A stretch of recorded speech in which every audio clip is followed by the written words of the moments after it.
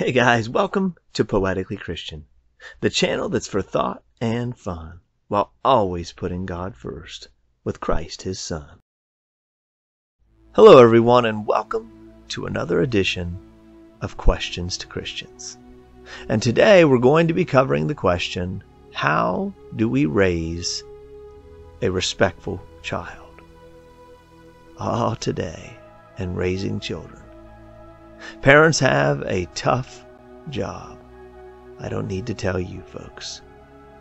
Today we live in a world where most children are not growing up knowing who God is.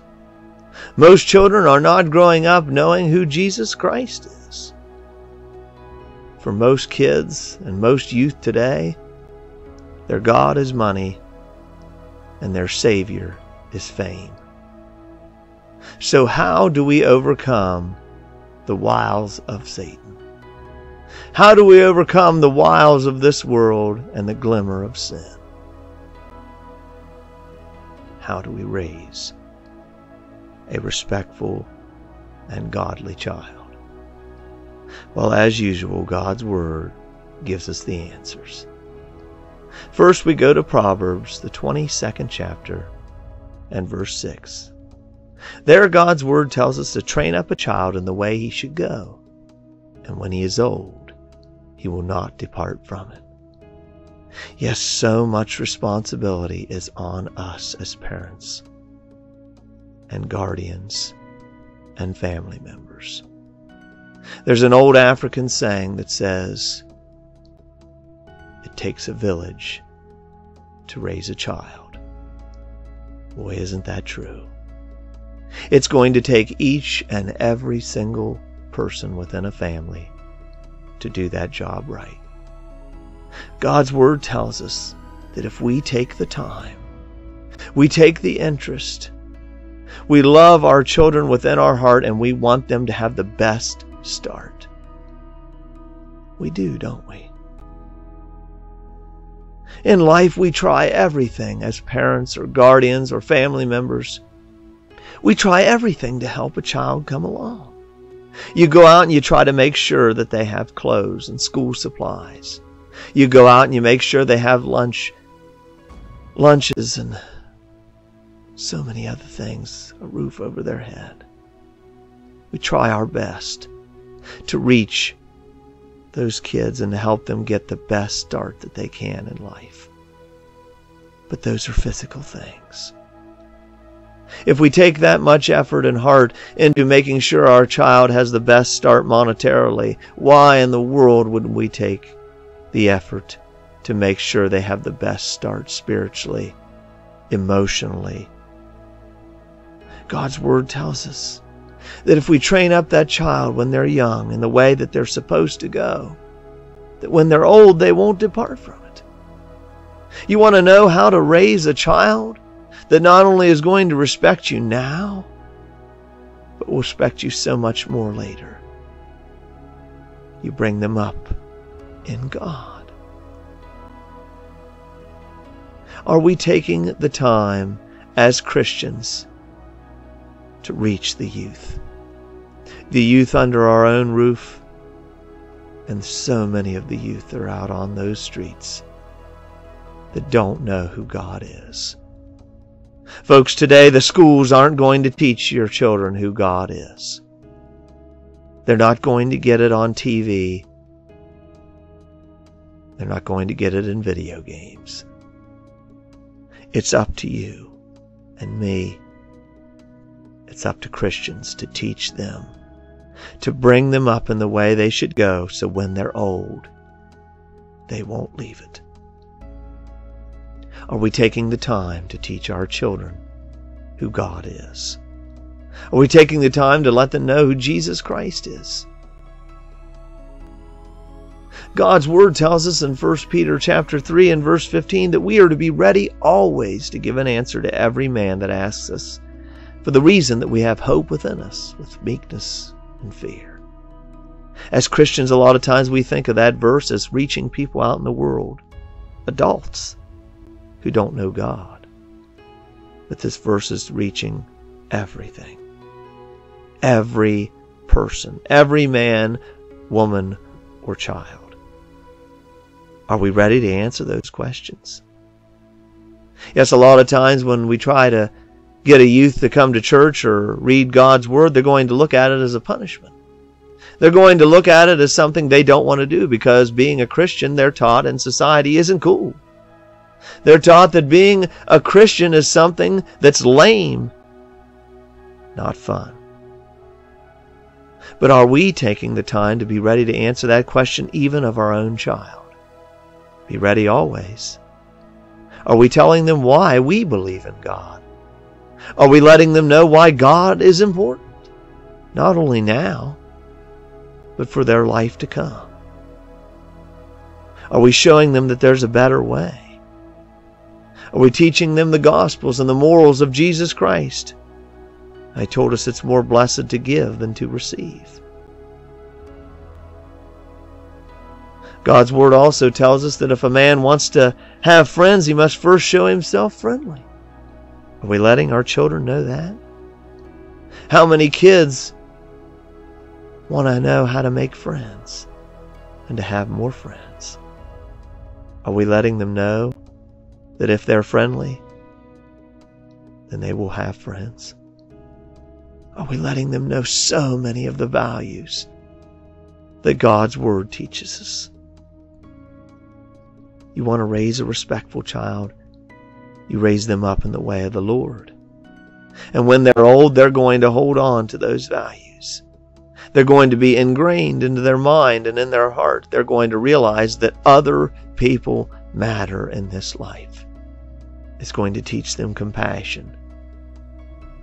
It's going to put them on the right track. Yeah, we try so hard in life to make sure they have everything to have a good start.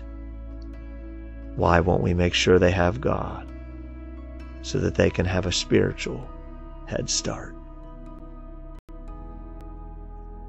But God's Word doesn't stop there. We go to Ephesians, the 6th chapter, verses 1 through 4. This is addressed to children themselves. Verses 1 through 3 tells us there that children are to obey their parents, for this is right. To honor your father and mother, and you're going to live long on the earth.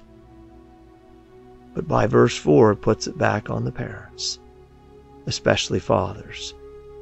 Fathers, you are to bring up your children in the nurture and admonition of the Lord. Yes, folks, if we reach our children, we train them up in the way they should go when they're young.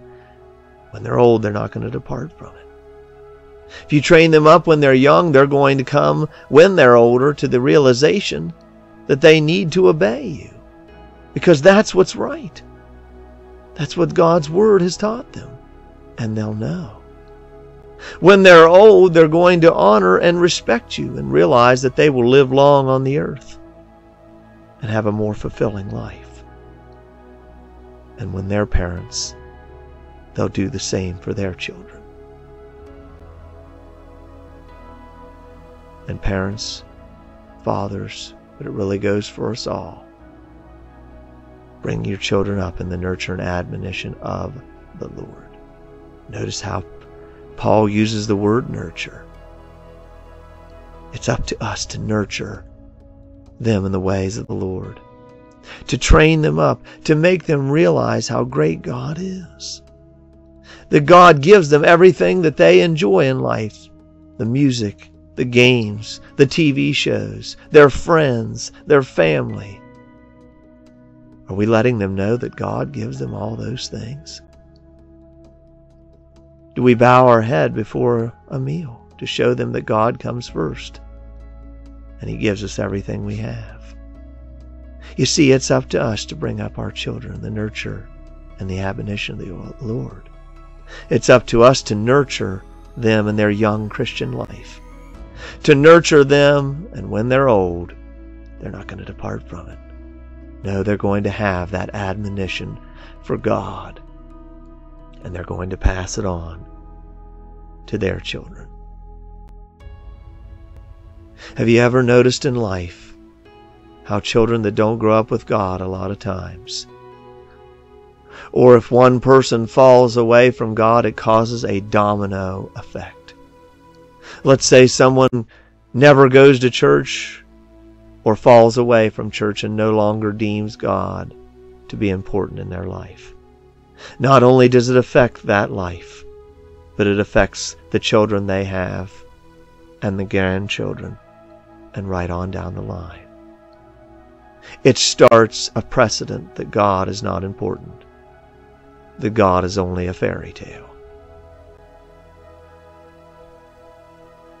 Jesus Christ, in the last words that he gave his disciples in Matthew 28:19 and 20, told us to go and teach all nations, didn't he? Teach them to observe all things which I have commanded you, and lo, I'll be with you always. Why did Christ say that? Because he wanted you to pass on what you've learned. Train them up in the way they should go, and when they're old, they won't depart from it. Bring them up in the nurture and admonition of the Lord. You raise a godly child now. They learn who God is. They learn respect when they're young. And when they're old, they'll still respect you as a parent. They'll respect God. And on that final judgment day, they'll have the nurture and the admonition of the Lord. And I believe as parents or a guardian or a family member, that's what we all want. Our children to have the best things in life. Well, folks, if we do our job right while we're here, they can have the best things in an eternal life. I hope this answered the question for you of how to raise a respectful child, not only now, but in the life to come, and how they can have an eternal life. If you enjoyed this video, then won't you click the like button? And if you'd like to continue following us here on this channel, remember to hit that red subscribe button. And if you don't want to miss any video that we release, remember to click that bell icon and turn on those notifications so you won't miss a thing.